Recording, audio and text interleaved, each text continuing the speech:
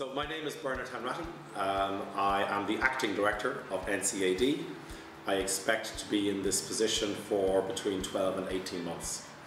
I have a history in international banking. I spent 30 years with the American group Citigroup.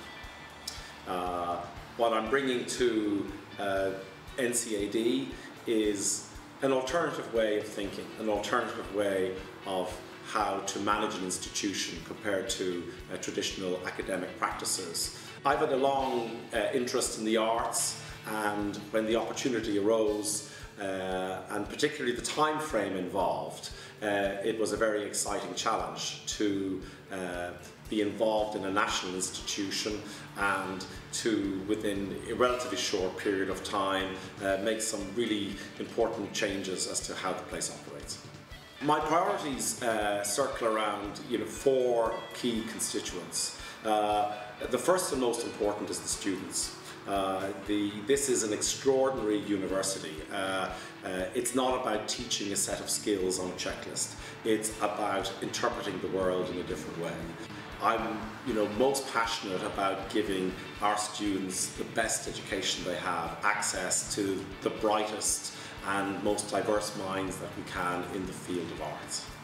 The second aspect about students is we have a particularly large cohort graduating this year, and to make sure that they have an exceptional experience as part of their graduate exhibition.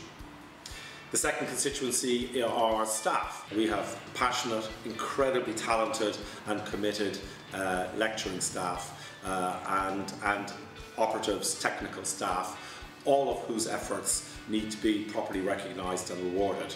Third is our paymasters. So, we are paid by the state. We have a duty to the state and to the various organs of the state to make sure that we run an efficient and financially viable institution. So it's to work with them to make sure that we achieve that. And finally, there's the broader stakeholders in the community from a cultural and the arts perspective, domestically and internationally, and to make sure that NCAD is contributing to the dialogue about what does it mean, what does culture mean, and how do we ensure that we have an inclusive society and that art permeates through every facet of that society.